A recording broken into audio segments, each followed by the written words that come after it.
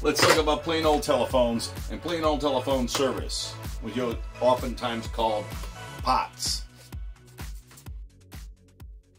So the difference between a modern phone and a plain old telephone is a plain old telephone is electrically compatible with the phone service and phone system that's been in use, as I understand it, since far before I was born, like 100 years ago, maybe even longer. Even those old hand crank wall phones that you see in old black and white movies still worked electrically, again, as I understand it, the same as these home, like a landline, we call a landline phone. Those are POTS phones, okay? Modern ones are digital phones. They work very differently.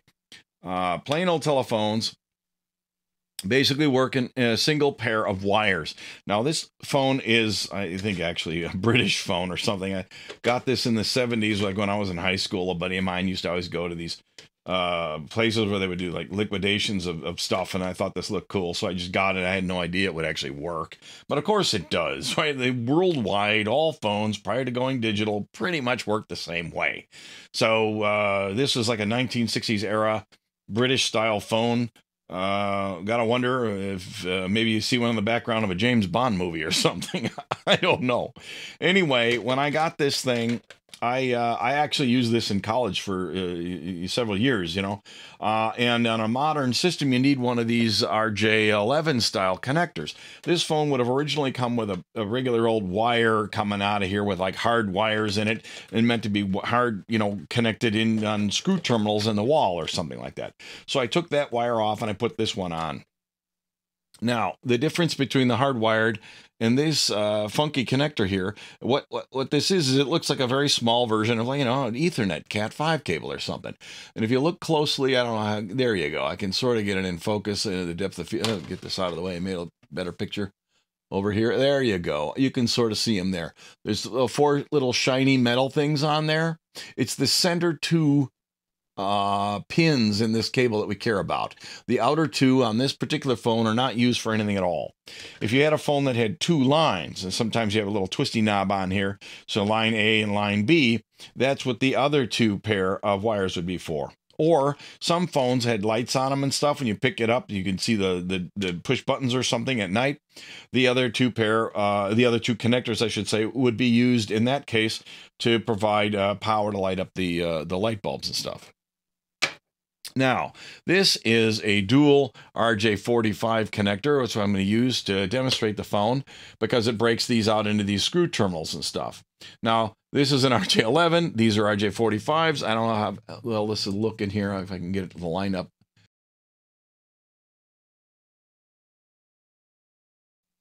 As you can see here, the RJ11 is not the same size as an RJ45. It doesn't want to really, it's too small. But it turns out that this little clippy thingy on here, right? The little springy thing that lines up with this notch right there will still hold it in the middle. So even if you stick it in a connector that's too big, it'll go in there and it just won't use the outer most 4 pins. 2 on this side and 2 on that side won't connect. And the other 4 in the middle will connect, all right? That's one of the benefits of this style connector, all right? So just so you understand what's going on here. Now, on the other side of this connector here, there's these 8 screws that go to each of the 8 pins that would be on the RJ45. The 4 on the RJ11 are these 4 screws down here. And this red wire and the green wire, I don't know how well the color is going to show up on this camera here, if I get it up really close maybe. All right, so it turns out these 2 screws way up here, right, have the red and the green wire. That's the middle 2 pins on this cable, and those are the wires that go to this phone. And all we really need to do, you can do this with a 9-volt battery, you can do it with just about anything. I've got my power supply, my bench supply here set up for 12 volts. This is of course DC. And these resistors I put on here just for safety, they're 180 ohms. If you take a 9-volt battery or something on here and you just connect the 9-volt battery up to these 2 pins, it will also work just fine. No need for a resistor. You use the resistor in case you short this thing out or something. You don't want to fry your bench supply or something like that. And these are just 180 ohms. Why? Because that's what I had lying around. I've heard some Bell linesman guys say use a kilo-ohm resistor. But they also suggest that you hook up the right voltage on here. Now, the phone company runs it at 48 volts. I'm running this at 12, and I happen to know it'll work at 9 if you have an old 9-volt battery. I mean, the 48 volts is very nominal, and it can vary a lot. Now, remember that this style of phone was designed to be plugged into a connector in your house, and you could be up to 3 miles away from the phone company. So the length of this wire right here could be 3 miles. Now think about that. It's 3 miles with 2 wires. So it's 3 miles out to your phone and then 3 miles back. That's a total of 6 miles of wire. There's a lot of voltage drop in that amount of wire, okay? So the 48 volts that they speak of is nominally the voltage that's applied in the central office. So the voltage in your house could be all over the place, all right? So what I'm going to do is I'm going to hook up the power supply to these 2 pins. Now, there's a formal polarity to this, and I probably got it wrong. It turns out it'll work either way, whether the voltage is, black here and red there, positive and negative or negative and positive. It doesn't really matter. It will work either way. So if you take your 12 volts here in my ground there, and you just connect it to the middle 2 pins, pick up your phone, put it up to your head, and hello, I can hear myself in the phone here, all right? Now, that's not too much fun, and it's hard to demonstrate with the microphone in the shop here. So what I've got here is a 2 connector block, as you saw. And if I don't drop all the parts all over the floor, here's another phone, okay? An AT&T 130, which is only 25 years old phone, I guess. Still an antique by today's standards, but it's a POTS phone, and that's the key here.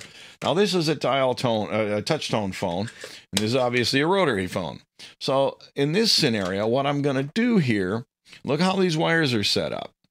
2 phones. These phones are actually going to be wired in series. So what I've got here is the ground wire, the 12 volts, is going to be spread across both of these phones. The power is going to come into the green wire here, go to this phone, come back out of this phone by the red wire. Then I'm going to put a wire here and jump right over to the green wire right here, okay? Then it's going to go into this phone, come back out of that phone, and go back into the power supply over there. So here's our little jumper wire, a little gator clip there, and a little gator clip over here. Now, we've got it all set up. So I'm going to take this phone, and I'm going to put it up to the microphone. And I'm going to take this phone up and say hello. And now we get back to the hello. So you can, I guess you can't hear it when I'm talking and when I'm dialing at the same time. But you get the picture here, okay? Now what happens is I can talk in one phone, hear the other way, and the other way around. This is actually what we would call an intercom style setup. So you have 2 POTS phones, just wire the 2 connectors in series like I've done here. Throw 9 volts, anything from probably even 5 volts, 9 volts to 48 volts DC on them, and you'll be able to have an intercom line. Run wire over to your neighbor's house or whatever. If you're a kid or something, that might be a whole lot of fun. A private phone link to your buddy's house. Much cooler in 1982 before we had cell phones. But, a hardwired phone is a lot more secure than a cell phone. I'm just saying. Okay, so that's really how these things work. Now, how do you ring the phones? Now, ringing a phone is a wee bit more on the dangerous side. And once again, I'm not going to use the nominal official operating voltage, which is 90 volts DC, okay? They pulse a signal at 90 volts to ring the phone. I happen to know it'll work fine at 25 volts, right? My old Radio Shack transformer here, what was this? There's a price for you. I don't know how readable that is on the camera, but I can see it's $6.29. Find this thing for $6.29. Even at Radio Shack prices, which were outrageous back in the day, today this is still a good deal. And of course, this is, 40 some years old. I probably bought this in the 70s. Now, this over here is not really necessary. It's an EMI filter. I only have it because this transformer has these spades on it, or lugs to go onto spades. And it's just a handy thing for me to use to connect them to. I don't know, this was part of a project at one point. And I found this, and I say, well, I can just hook that up, and I got a regular line cord here, so I can use this to do this demonstration here. All right, so now the way this is supposed to work is you're supposed to have the DC voltage on the phone. That's basically there all the time. And in order to ring the phone, what the central office would do is go from your 48 volts up to the 90 volts with a big pulse, and then back to 48, and then pulse it back to 90, back to 48. And we do these pulses at about 20 hertz, 20 times a second, okay? Now, I don't have a pulse generator that works at the right frequency that'll generate the right amperage. However, if I just simply plug this into the wall here, in my shop, I'm going to get 25 volts AC at 60 hertz out of this. Now, you're going to tell, if you're from the US, you'll hear the difference in the way the phone will ring, because each one of the individual pulses will cause the phone to ding one time. So if you've ever heard a real phone ring, you'll notice this phone's going to ring a little bit faster, about 3 times as fast as it would normally ring, because I'm running it at 60 hertz rather than 20. But it will ring and it will work, even at 25 volts. Now, I'm not going to hook up the DC and the pulses at the same time. I don't want to wreck my bench power supply.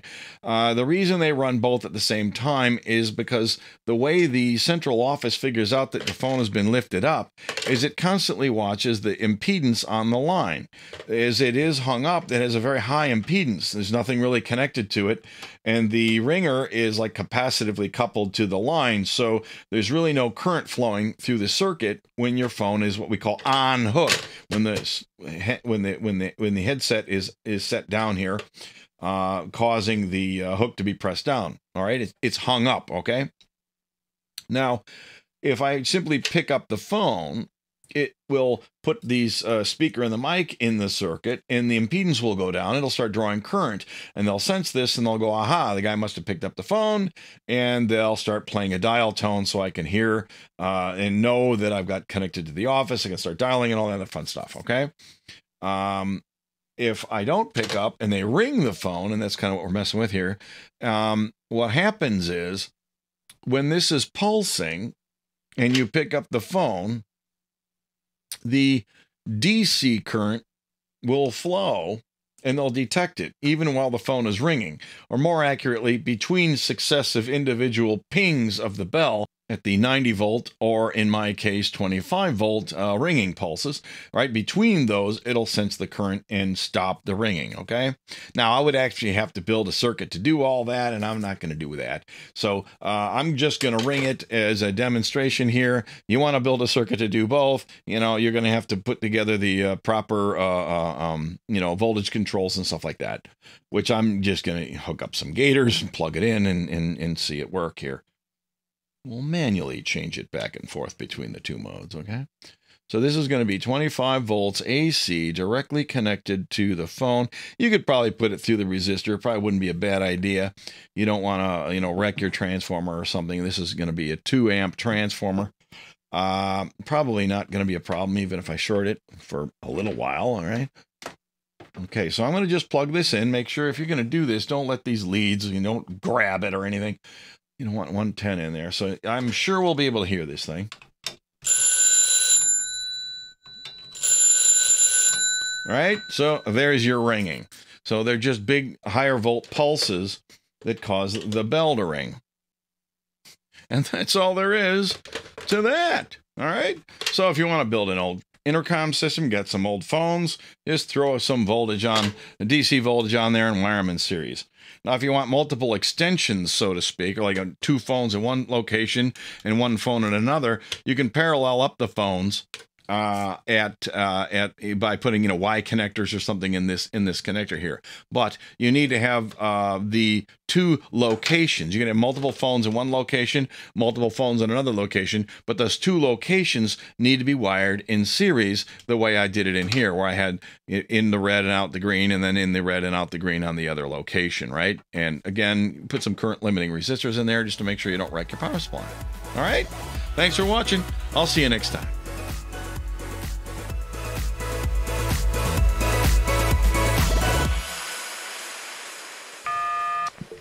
Price check in aisle 5.